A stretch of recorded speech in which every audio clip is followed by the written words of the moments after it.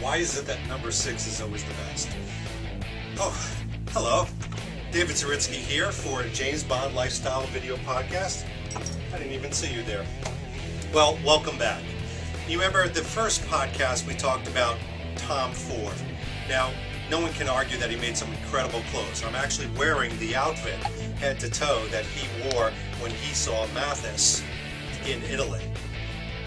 But unfortunately, as all of you know, we're in a recession. So this particular video podcast is how to get that Bond look for less. Now, some of you have already heard this story or perhaps even read an article. I don't like to be redundant. So we're going to focus on 3 different main points in getting the Bond look. But first, let's talk about the Bond look. As you can see, I've got the Tom Ford cardigan on, the shirt, I've got the Quantum of Solace watch on, I even have the Prada belt, the Levi's Stay Pressed almond pants, and even the Church's Rider 3. So I've got the whole outfit. And I've got to say this softly because my wife is one floor away. But this outfit costs, and usually I don't talk about these type of things because it's tacky, $6,660 for the entire thing.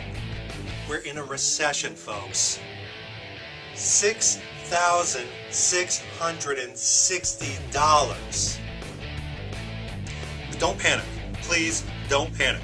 Because with the magic of the internet, I'm going to show you how to get this look for less.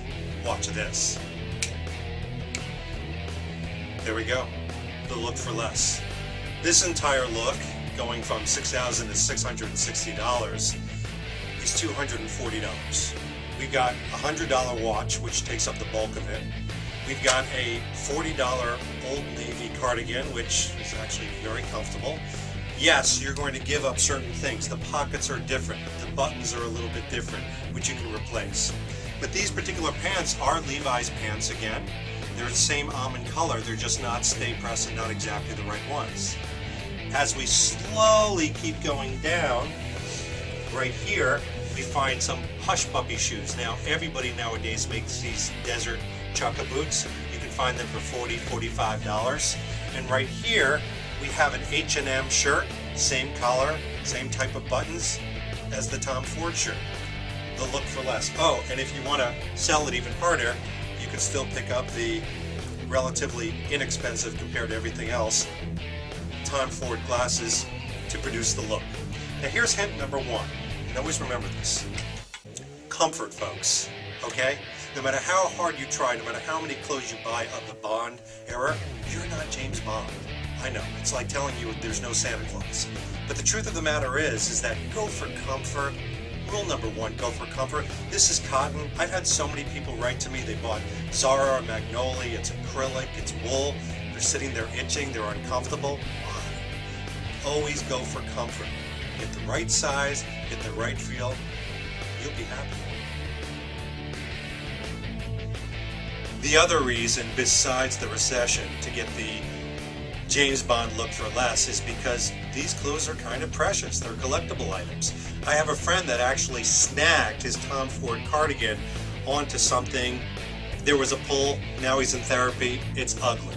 So this is why you want to get the Tom Ford, the James Bond look for less. Okay, we're on to the next look at the end of the movie. Now, if you can't get a hold of a Tom Ford blue navy polo, which chances are you can't, or the Prada belt, or even the 7 of Mankind jeans, or of course the Church's Rider 3 again, then what's a person to do? Well, this particular look is a bit prohibitive. It's difficult to find. And again, the watch makes it stand out as far as not a really good recession Bond look. Again, let's ask the magic of the internet to help us, okay? And here we go. Something that's more affordable and obtainable.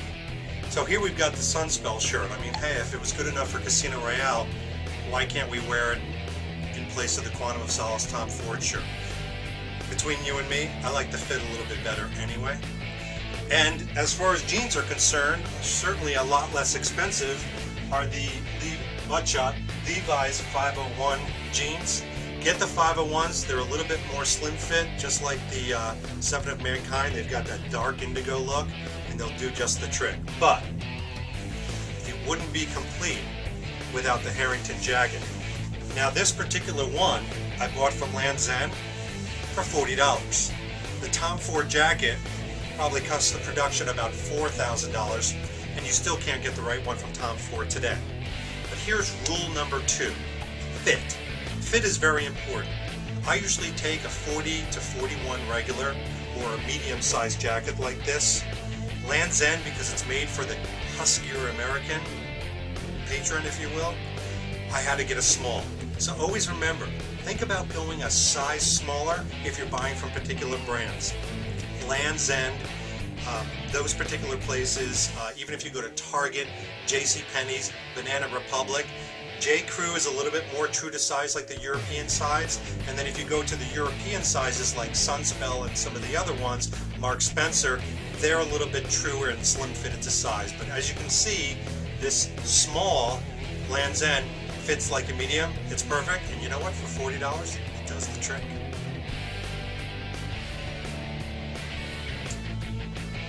Well, here we are getting very comfortable at the one and only club in the Bahamas. The Bahamas breeze, there's nothing like it. But as you can see, we've transgressed a little bit to Casino Royale, just to prove a point. Sometimes the most budget conscious thing is not to be budget conscious, to get the right thing. For example, this particular Alfani shirt, which was a last minute replacement in the movie for the one that Lindy Hemming was going to use, can be found on eBay all the time for about $30 to $35. The correct one. Why would you try to get a less expensive one? It doesn't make sense. The only thing you need to do is to change the sides. Go bring it to your local seamstress or tailor, and for $5, they've made it the one from Casino Royale. The pants from Ted Baker, again, you can find them at Ted Baker or something like it for a very reasonable amount of money. Why would you try to get anything else? Sure, you can go to Banana Republic, you can go to J. Crew, you can go to other places, but you're going to pay the same amount. Sometimes it's not worth it to be budget conscious. Get the correct one, and that will be budget conscious of you.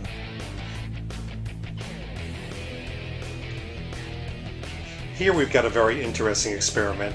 2 pairs of very nice shoes. One of them is a pair of Cole Haans, one of them is a Phillips. Now some of you could recognize right away, but I defy you if you're walking down the street to really tell. For those of you with sharp eyes, wait till you get to my teeth, these are the Phillips, of course. These are the Cole Haans.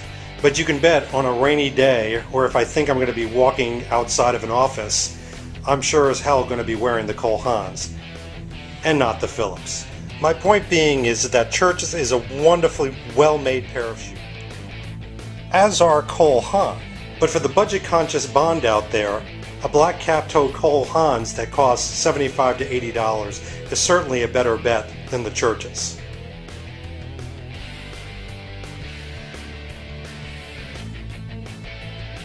Let me tell you the third rule, and it's a little story about a young man who thought he could be Bond by buying the right outfits, by buying the right things.